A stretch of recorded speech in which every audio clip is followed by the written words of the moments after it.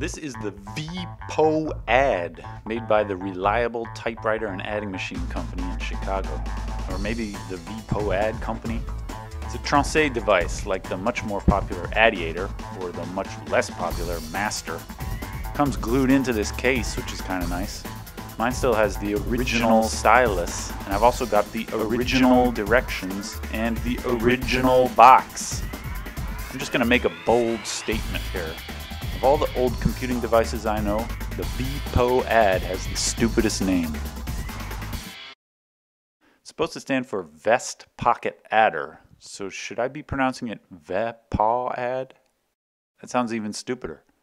They made a variant called the Exacto. I guess that stands for Extra Acrobatic Totalizer?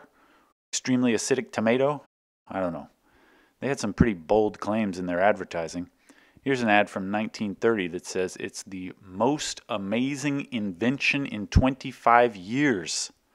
I guess it must have just barely beat out the invention of the jet engine in 1928, the discovery of penicillin in 1928, TV antenna in 1826, armored tank in 1915, first live TV broadcast in 1909, cellophane and Bakelite in 1908, nitrogen plant fertilizers in 1909, first rotary wing aircraft in 1907. Really, I don't think this thing even counts as an invention. It's based on an original design called the tranche arithmograph, which was invented 35 years earlier in 1895. I've got the original box, and it's in very good shape. The VPO ad was in production from the 1930s. This is a magazine ad from 1930.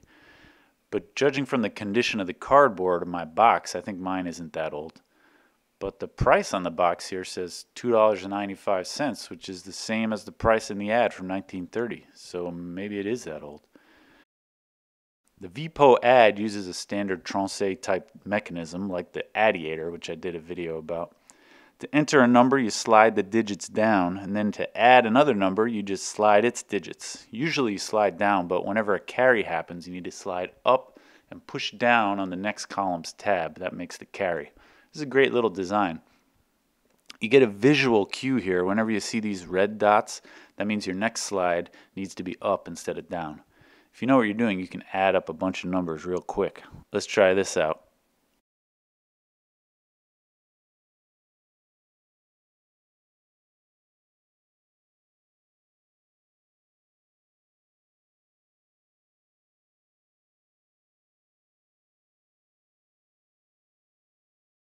To clear the machine back to zero, there's this tiny tab at the top that you pull. All tranche type devices are pretty much the same. The only difference you really notice is how the machine handles a double carry. Like if you want to do 99 plus 1, it has to carry 2 digits at once, and the mechanism isn't really built to do that. On the Adiator, these little arrows pop up and they signal you to slide the next row all the way up. What happens on the VPO ad? Check this out. I got my 99 in there and I want to add 1. 1 is in the red, so I'm going to slide up and over, but what happens? You just can't. When the next digit over is a 9, the carry area is blocked, so you can't do the carry. The directions tell you what to do in this case. Hey, did I mention I have the original directions? I guess I did. Anyway, if stylus is blocked when going up and over, which happens perhaps once in 1,000 cases, leave figure up and simply bring stylus over into the next column to the left. Insert at large figure 1 and move stylus up, over, and down in the usual way. See example for practice BB. It ends up being equivalent to the Adiator's arrow system, but there's no visual reminder of exactly what you're supposed to be doing. I always end up having to pause and remind myself. By the way, what does this BB mean? They're talking about this example on the next page. Really, I don't know what that means. It's a pretty solid tranche, although I like the Adiator better. On the Adiator, the tracks have this candy cane type shape, which encourages you to make the full up and over motion. Here it's not a candy cane shape. The top of the track is just a wide rectangle. The clearing bar isn't too great either. It's really small and feels kind of flimsy.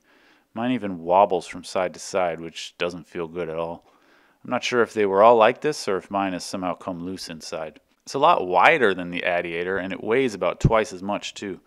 Actually, I like the size of this thing. The Adiator is so light that I feel like it would bend if I had it in my pocket and I sat down wrong.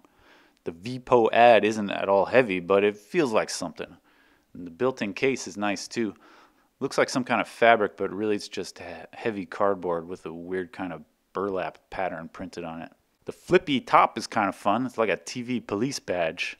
Actually, that's how I describe this whole thing. It's kind of fun. This is a real machine, which is more or less as good as the Adiator, but it's got a silly name, silly instructions, silly marketing. It's not trying to be silly, but it is.